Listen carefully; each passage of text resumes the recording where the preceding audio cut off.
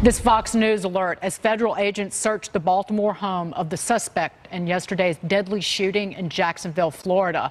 Police say 3 people are dead, including the gunman, 9 others wounded, at a Madden NFL online video game tournament in a Jacksonville mall. Police believe the gunman was David Katz and say he used at least 1 handgun. They say he died from a self-inflicted gunshot wound.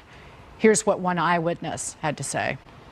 I saw the back of his head. He was actually backing out of where he was shooting from. We heard the first round, and then we saw 2, 3, 4. Oh, we heard 2, 3, 4 more rounds. The only thing I saw was that he had the gun in his hand, and the other hand was support, like a small gun. I didn't see a rifle or anything else.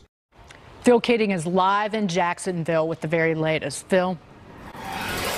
Dagen, the killer had won a previous Madden NFL gaming tournament, and in an interview regarding that online, he exhibited quite a bit of cockiness and swagger about his abilities and skills at playing an NFL video game. Well, yesterday he lost, was eliminated from the tournament, left, and when he returned, 30 seconds of loud pops. This all happening at the Jacksonville Landing. That's a popular place downtown Jacksonville with about a dozen bars and restaurants. The place that hosted the tournament is a place called Good Luck Have Fun Gaming Bar, which is exactly what the gamers were doing. According to at least one witness, David Katz appeared quite angry after losing, suspecting that was his motivation. The sheriff's department is not declaring that, nor speaking on whether they think he came from Maryland with a plan to kill.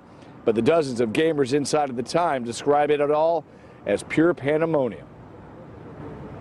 People were being trampled, people were hiding, everybody was screaming in fear. A friend who was inside told me that when everything started happening, a lot of the guys actually barricaded themselves in a very large bathroom, and they were just kind of behind the stalls. So they stayed in there the entire time. There was really no way to escape where we were playing from. You were pinned in there.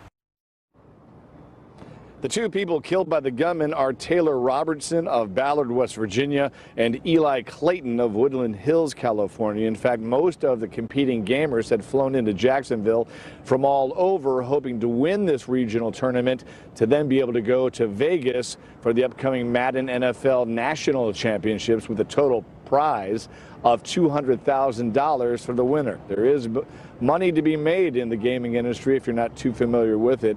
One of his competitors, one of his rivals in gaming competitions, described the shooter, Katz, as being, quote, a little different.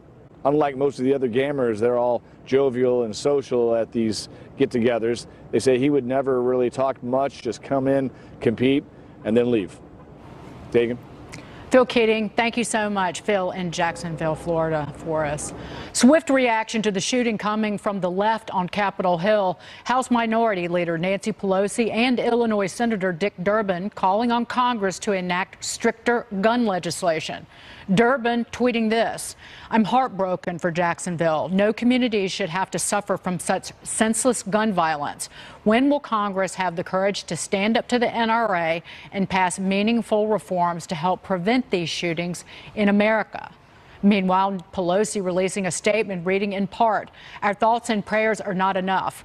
As we continue to learn new details about today's horrific shooting, Congress must stop stalling and act to protect Americans from the gun violence epidemic." Larry, to you on this. At issue is the fact that, particularly on the left, they start weighing in on a shooting when they don't have any of the facts, and they're proposing what when they don't even have even small details about what happened. Yeah, but this is the same charge, Dagen, that was made against Republicans just a few days ago after Molly Tippins died, and the president started talking about border security. Look, Democrats legitimately and in good faith believe, I shouldn't say legitimately, they're wrong-headed about it, but in good faith they believe that we need more common sense gun control legislation. And they believe that more common sense gun control legislation might have stopped something like this. They're wrong about that, but I don't think you can be surprised that the Democrats are going to react that way. Republicans feel very strongly about the border. When an illegal alien kills an American citizen, Republicans are going to talk about more border security. This is just the way things are. I don't find that surprising or offensive at all. Katie, but when they come out what I was saying is, for example, in the Parkland shooting in Florida, it was earlier this year. Democrats come out immediately before we have most of the important details about what happened.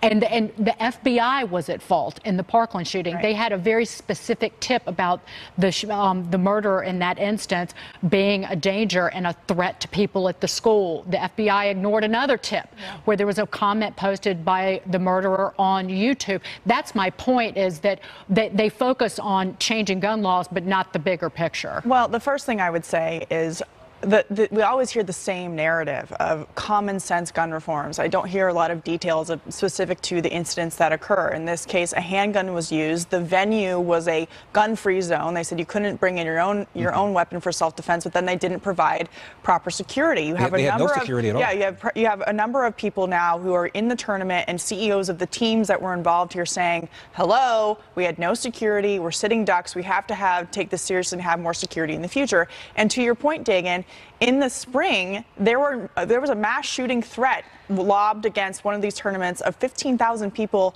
in Las Vegas, and here we are now with no security at this event in Florida. And so this idea that we keep hearing about common sense gun reform, that the solution is going to come from Washington, D.C. when it happens at a local level, in a place where they just passed new gun reforms, to your point, they always offer solutions when they don't have all of the facts of the case to actually come up with some tangible things to prevent these things from happening in the future.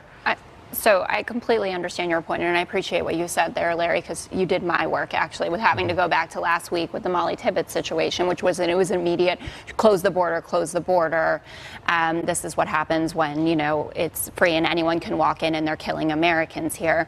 We have seen concrete proposals, at least on the state level, that have worked. We've seen that happen in Connecticut. If you look at the guns rights organizations like Moms Demand, et cetera, they do have proposals for what they're looking for. But I think more than anything, this is just an emotional response. And I understand that when there are innocents being slaughtered, there should be more security. And there are a number of Parkland parents who have put their support behind that, saying, like, there are also Parkland parents who vehemently disagree, who have been completely snubbed out of all of the coverage, who do not agree with more gun control, who do not believe with I'm talking Moms about the Demand. Security. They do not believe in anything officers, that the anti-gun movement has been pushing in terms of security for their kids. They want things like gun-free zones like this situation, and they don't want people to be able to be in a position to defend themselves with security. They don't want teachers with guns. They don't. And what is the common sense gun control law that define it? That would be proposed?